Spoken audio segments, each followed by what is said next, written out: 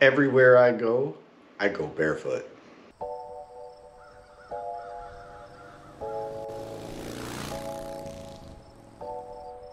Hey guys, welcome back to the channel. Today we're talking about barefoot shoes. No, I don't walk barefoot everywhere, but I do walk barefoot, and that's grounding, and that's a whole different topic. But today we're talking about barefoot shoes. Wait, what are barefoot shoes? So barefoot shoes are actually a type of shoe, not a shoe brand. However, I wear a specific brand of barefoot shoe, Zero Shoes.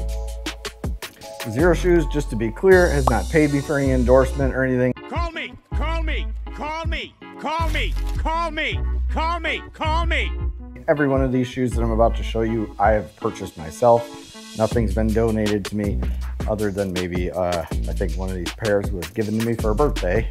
So I don't know if you want to count that. But this is my everyday shoe. This is the Prio by Zero Shoes.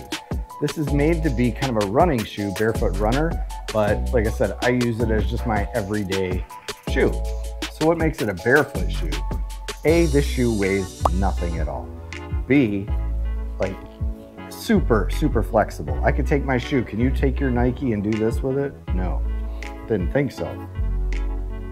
It has zero lift, which is what Zero Shoes are, meaning there's no heel. When your foot is inside of it and you're standing flat on the ground, your foot is flat. There's no arch support. There's no heel lift on it. All that stuff messes with your gait.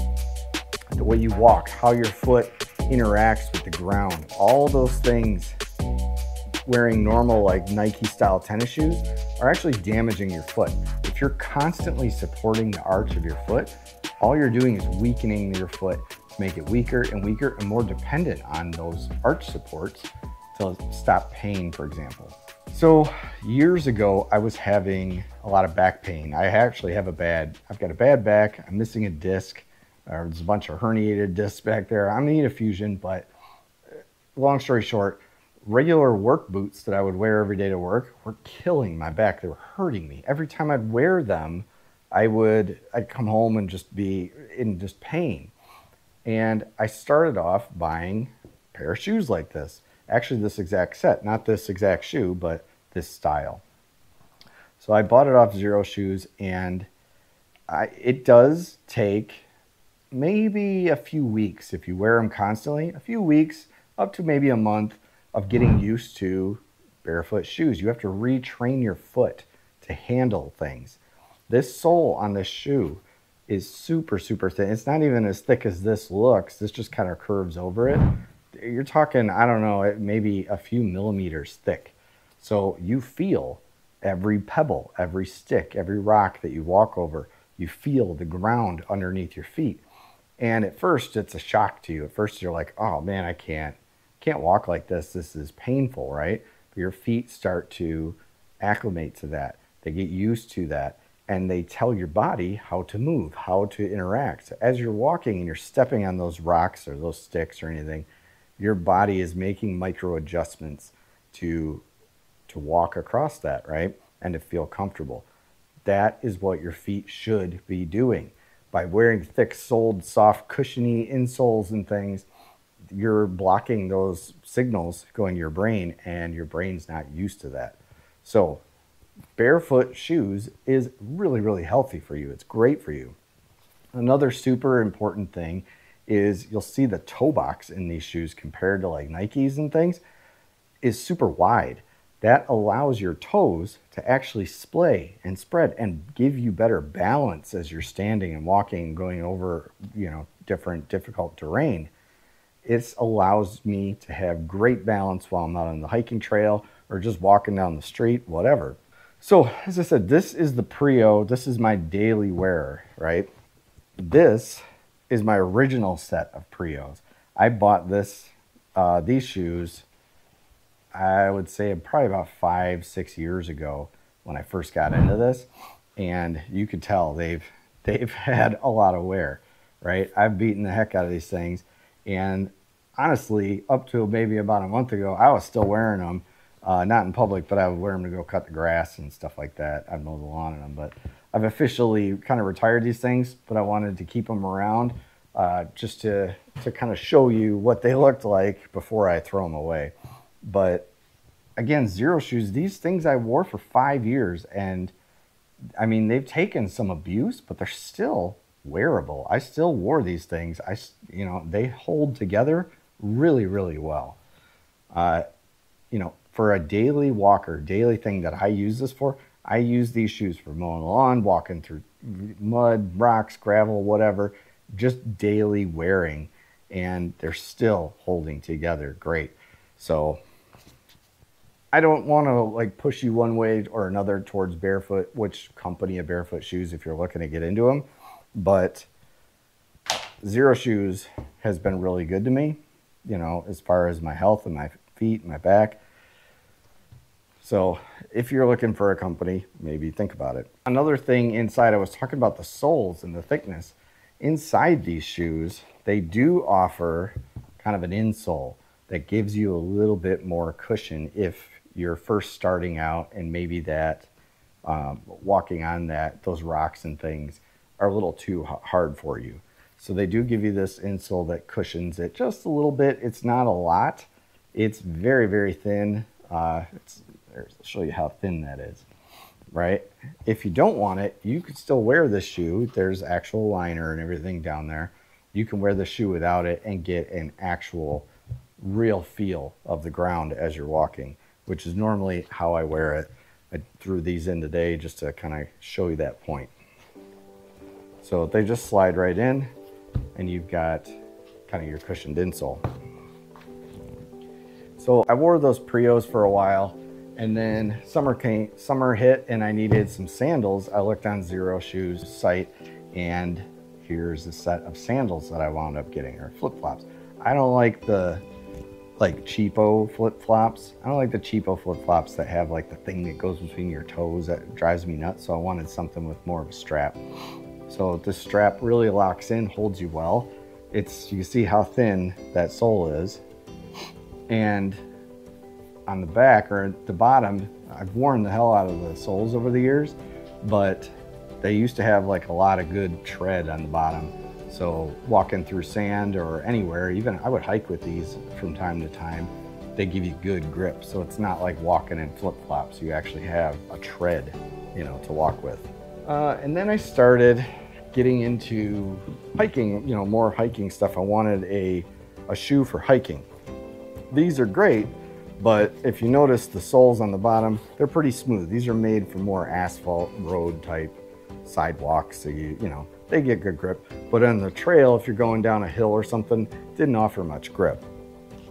So I looked into these. I can't remember what these were called. They're kind of similar to the Prio, but I think these were called the Excursions or something, which is essentially the same style shoe as the Prio was. Same aspects, same real thin sole, same, you know, liner option if you want that.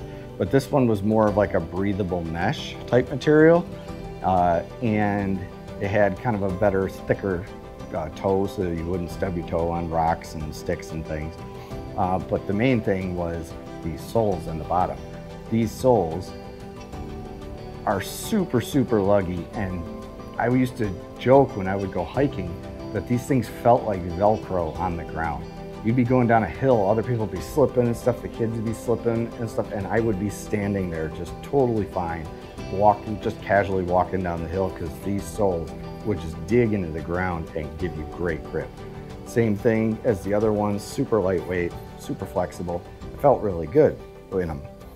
The one downfall that I didn't like about these when hiking was it didn't have a ton of ankle support.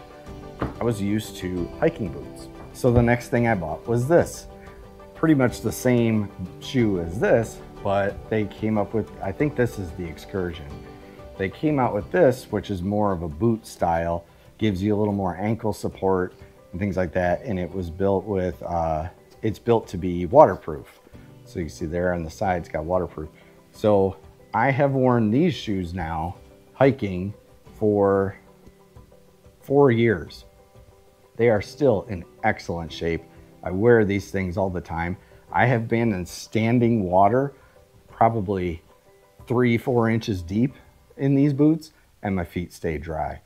I don't have to worry about walking around puddles and trying to navigate through when the trails are wet.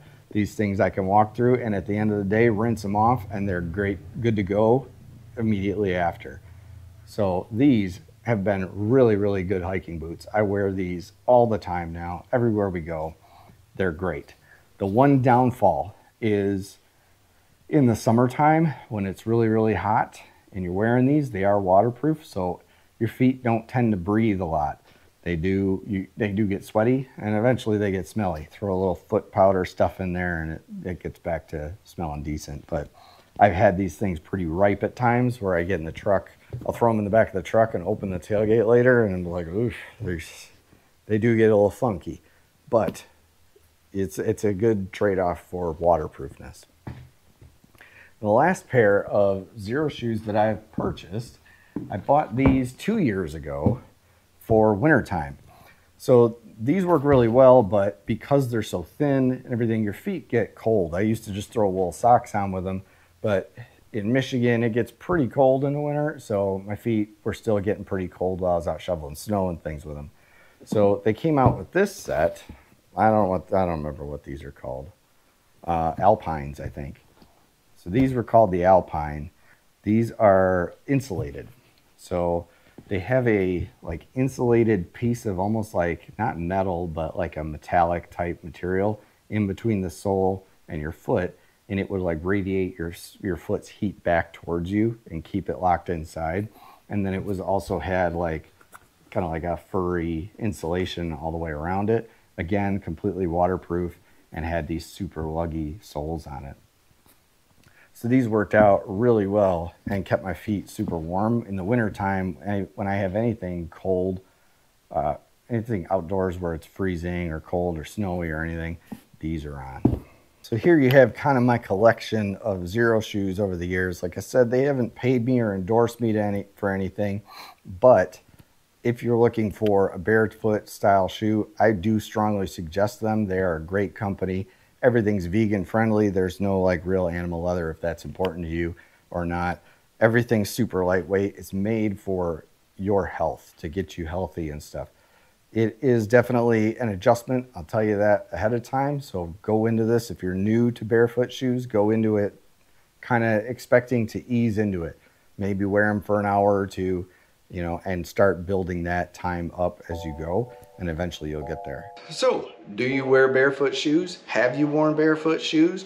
Would you like to wear barefoot shoes? Comment down below and let me know. I am very interested to hear your story about barefoot shoes. And I'm not kidding. When I say it makes you healthier, it really does. I can feel the difference. If I switch over to like my cowboy boots or something while I'm out riding and I walk around for the day, by the end of the day, my back is killing me. I'm telling you, it's an adjustment, yes, but do it. Get used to it and you will thank yourself for it. You'll thank me for it by giving me a subscription down below or maybe a thumbs up. Anyway, that's it for today. If you like this type of content, subscribe down below, give me a thumbs up, comment, all that fun stuff. Let me know about your Xero shoe or your barefoot shoe experience, and I'll see you on the next one.